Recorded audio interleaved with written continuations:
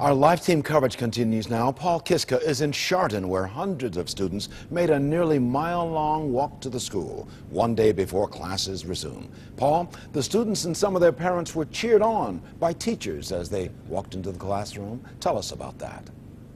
Well, Leon, this was a huge show of unity and support and love here in the village of Chardon today. Teachers, parents, students side by side, arm in arm. They started gathering over at the village square, the gazebo, the bandstand at 9 o'clock this morning.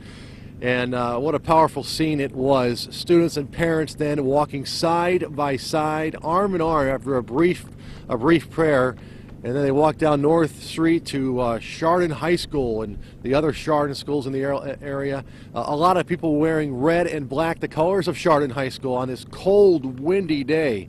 It was an emotional scene as students finished their unity walk at the front doors of Chardon High School. Then it was just a flood of emotions and hugs and smiles and tears as parents and students then walked through the front doors of Chardon High School.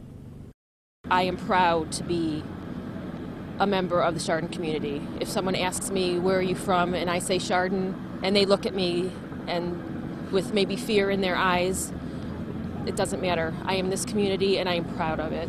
As I watch my friends walking their kids to school, to not choke up and get tears. It was emotional, but it was also really healing because we all joined together and we all held hands and people clapped us in, and it made us feel safe again. And that is Chardon High School student Brittany Wilson, who told me that it's been many years since she walked to school holding her dad's hand. She said she did that today and she didn't want to let go.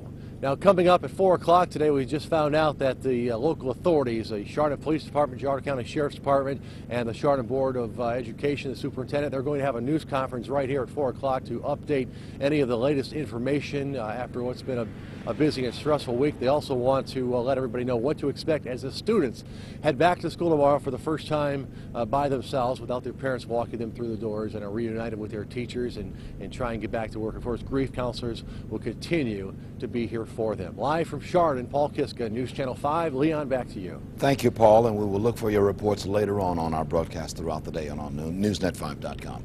Paul Kiska in Chardon.